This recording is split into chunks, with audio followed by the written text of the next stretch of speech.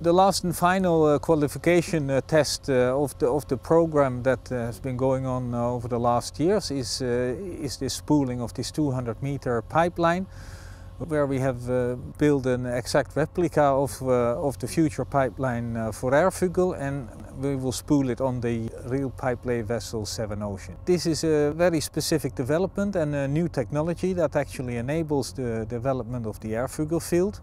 So this pipe here is a pipe and pipe. On the inside there is a 10-inch flow line, and on the outside a 16-inch pipeline that protects the construction.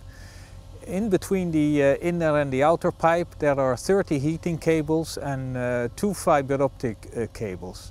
I'm really happy today to attend the reeling test and for the EHTF system for Ærfugl.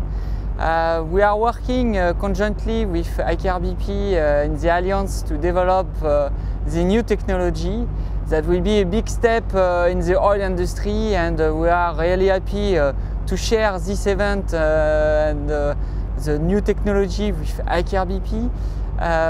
We have worked during 2 years and a half very hard, and this test today is a compilation of all the qualifications that we have done, and it is a real big step for the next one, that will be the fabrication and the installation offshore.